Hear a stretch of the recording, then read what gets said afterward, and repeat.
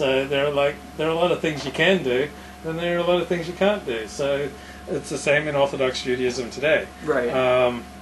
I couldn't walk into a McDonald's here on Pico or La Cienega and on a regular basis, and have members of my religious community see that, and that'd be okay. But at the same time, there are things I can do and there are things I can't do. Okay, but what happens when you or Stephen I. Weiss goes to your rabbi, and your rabbi says, "Well, I think that this is this way," or not? I think this is this way, and this is how this thing works. Mm-hmm. The world is like this, mm-hmm. And you say, "Well, maybe so." My own feeling though is that's actually really wrong, and I don't get the sense that you or he or others like you would be satisfied with, well, Katuv b'Torah.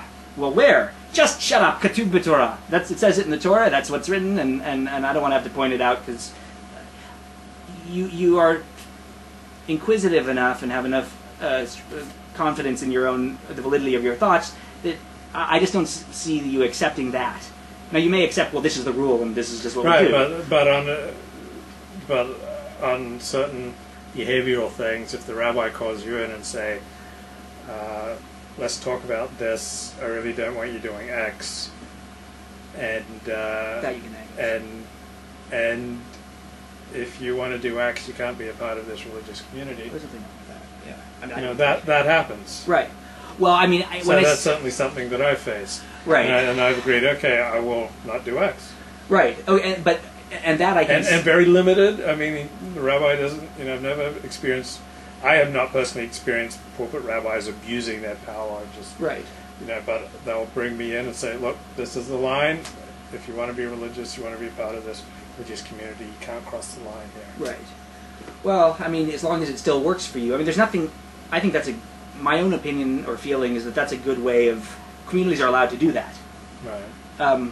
So then the only question is, are the lines that they draw, do they work for you? Yeah, they do, basically. I mean, there have been religious communities that I've left because I would not. Right. But at my age now, I'm 42, and I've done a lot of my exploring wild and forbidden pastures, and right. I'm kind of settling down now to a happy life within my religious community, so it's a little easier for me at 42 than it was at 28. Okay, but I mean, can I ask you a question about? Yeah. Okay, so if you have, and this is, I don't know enough about your history with rabbis, but let's say you have a rabbi who says, they can say, look, you can't work in the pornography industry if you want to be a member of this shul. Mm-hmm. Okay, so then the ball's in your court. Right, exactly. But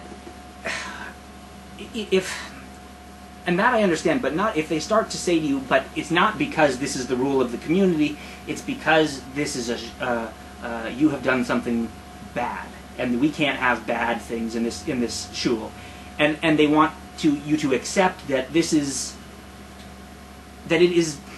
they want you to accept their understanding of what you did, that it was just wrong, and that it was immoral, and either you accept that or you leave. Do they make those kinds of demands, or they just say? No, it's much more behavioral. It's right. Very rare that a rabbi is going to call you in and say, because the rules and norms of Orthodox Judaism are pretty much known by its adherents. So right. It's very rare that the rabbi has to call you in and say, look, X is forbidden, writing on the porn industry is forbidden.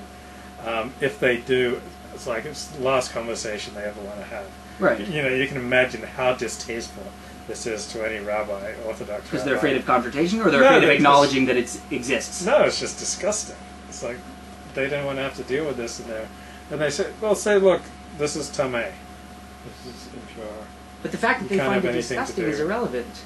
I mean, I find Hasidic dress in 95 degrees disgusting. I don't say it's wrong, and I mean, who cares what they find disgusting? I thought they were men of the law. Well, I'm sure they can find plenty of laws that, I mean, in essence, you're supposed to create a holy community. And so this is the antithesis of holiness. And so that's how it shakes out. But, well, I don't understand. I remember Rabbi Cohen at Esher Torah told me, Moshe Cohen, says, look, this is tameh. This is impure. and no Orthodox shul will allow you to be involved in this. Okay. So you have to make a decision.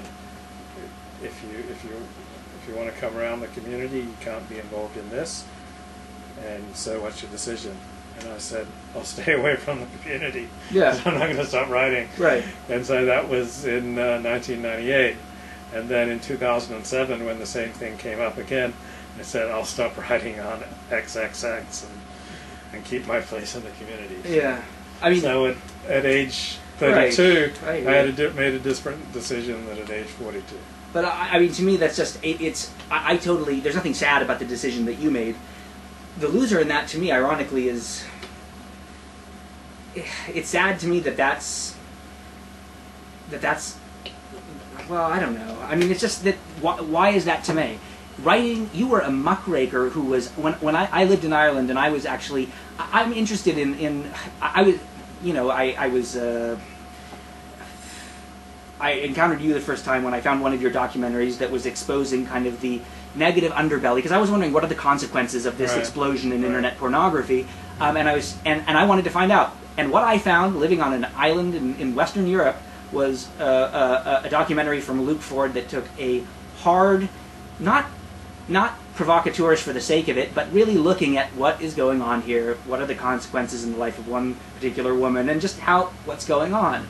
This was a source of valuable information to me, and I'm someone who is in that case, like, was looking. I want to know if people are being hurt by this, because that matters to me if they are.